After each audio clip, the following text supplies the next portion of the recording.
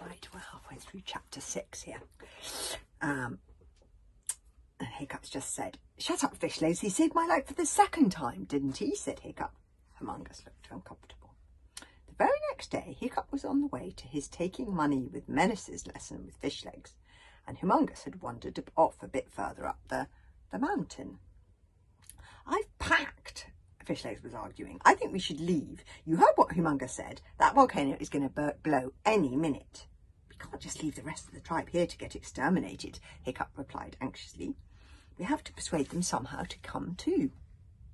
Fishlegs was just answering that there was no way they were going to be able to persuade the hooligans to do anything of the sort because they're all too silly to understand the peril of the situation, when a large boulder mysteriously detached itself from the darkened hillside above. It came crashing down towards Hiccup, and it would have squashed him entirely, and that would have been the end of Hiccup if Humungus hadn't called out from above at the last minute, "Look out below!"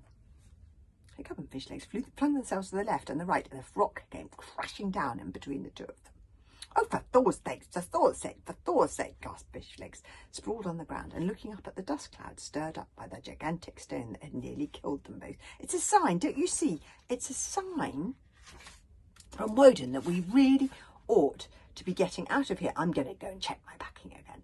"Sorry, guys," said Humungus, hurrying down from the mountain above. "My foot slipped and I must have knocked off a little bit of rock. Are you all right?"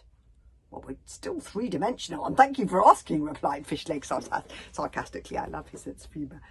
"Oh, how I wish I had a nice smart bodyguard all my very own to chuck rocks at me and send me unarmed into one combat with teenage psychopaths."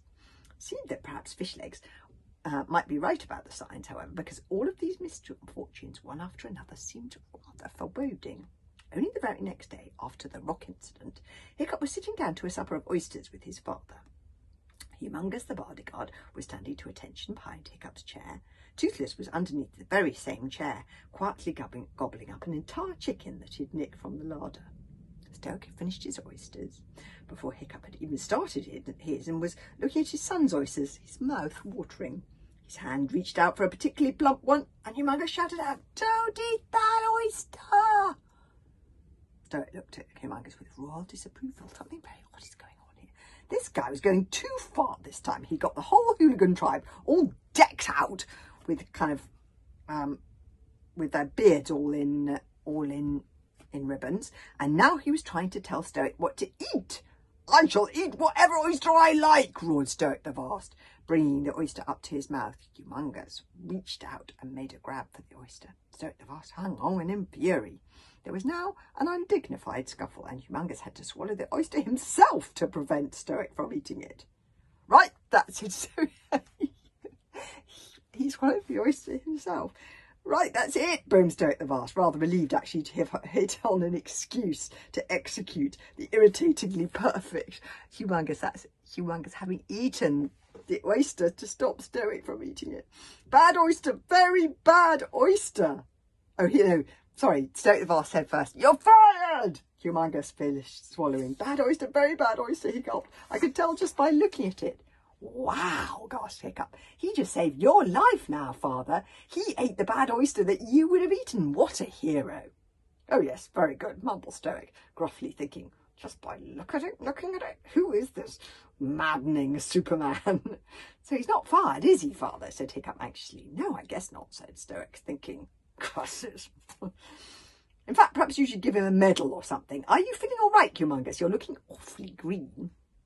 "I think perhaps I should just have a little lie down for a moment, said Humungus. And he staggered out of the room, leaning on Hiccup's shoulder, with Hiccup chattering all the time. "That was so brave, Humungus, and how could you tell it was bad? Is it like mushrooms or something? I do hope you're going to be all right." Stoic pushed the oyster moodily away from him. He had quite lost his appetite. Humungus was thoroughly ill for the next 2 days, which was just fine as far as Stoic was concerned. Oh, poor old Humungus. Something very odd is going on. He's sort of being heroic, and I just wonder whether he's behind some of these accidents, though. During this time, all the other tribes began to arrive at the meeting, which the Vikings called the Thing, held to celebrate the midsummer festival known as Sunday. The Bog Burglars, the Meatheads, the Peaceables, the Grimbalds, the Bashamoids, the Silents and the Glums, the Terrormongers, and the Frothyfists. Everybody, in fact, apart from the outcasts, the rude boys and the lava-louts, who were a totally lost cause. Soon, Hooligan Harbour was absolutely crammed with Viking ships, and the tiny island of Burke was jam-packed with tents of all colours of the rainbow. Market traders had set up shop in the sweltering baking heat, trading shipfuls of stuff from octopus lollipops to hunting bugles to open-toed sangles to dragon-skin booties for your Viking baby who has everything. The night before Sunday, Hiccup lay awake in the suffocating warmth for what seemed like ages and ages, as floating in through the window came the sounds of the bashamoiks and the bog burglars partying and the shriek and scratch of dragon fights. Down at Hiccup's feet, Toothless lay awake too, his claws stuck in his ears, wriggling and playing, so waffling up in a muffled way from underneath the sheet came the sound of "Switickless barbarians, humans, and why is he so selfish?" But after a while, the bedclothes fell silent, and the only sound of Toothless's presence was a warm little mound at Hiccup's feet that gently rose and fell. I love that. I love it. Imagine having your own little dragon to sleep in your bed. The odd soft sleep-filled murmur of "It's ridiculous," accompanied by a little indignant smoke ring that crept out from under the sheet. Hiccup watched the smoke rings as they rose up to the ceiling or drifted slowly out the window into the sultry, star-crowned night, and eventually he too fell asleep. He dreamt uneasily of fire and omens and dragons with talons like swords that pursued him through the hot, feverish night. In the middle of the night, Hiccup woke up with a silent scream, and there, standing beside the bed, was the terrible figure of Humongously Hotshot, standing over Hiccup like an executioner, his two swords raised, poised to come down on Hiccup, his head in darkness. He was muttering to himself loudly in a voice that was awful to hear, "Should I do it? Should I not? Should I do it? Should I not?" "What are you doing?" asked Hiccup in terror. "Bodyguard, stop! What are you doing? Humongous! Humongous!" Humongous appeared not to hear him. He went on talking to himself in that awful voice over and over again, something about a promise he had to keep. He was wearing the hood of his fire suit rolled down, so you couldn't see his face or his eyes, which made him awful still, and the moonlight glittered on the razor-sharp metal of his swords. It was a terrible moment.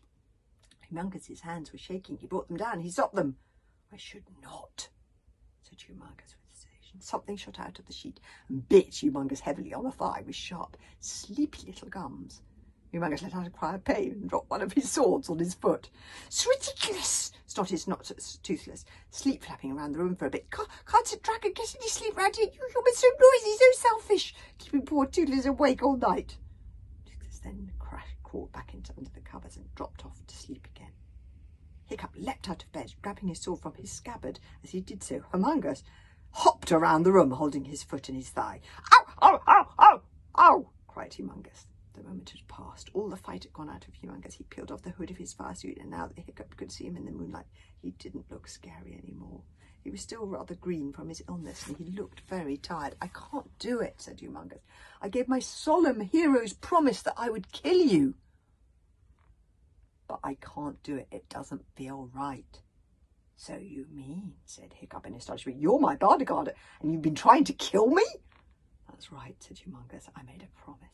Hiccup gave a slightly hysterical laugh. Somehow it's very like Stoic to accidentally hire a bodyguard who was supposed to be looking after his son, but was in fact trying to kill him. "But who did you promise to kill me for?" whispered Hiccup. "And why?" Humongously Hotshot sighed. "I see I will have to tell you my story," he said, and in the quiet, stifling darkness of the night time, for even the bog buggles and the bashamogs had fallen asleep by now, Humongous the bodyguard began to tell his tale. We'll have to hear the tale of Humongously Hotshot the bodyguard tomorrow. This is going to be interesting. Who did he promise to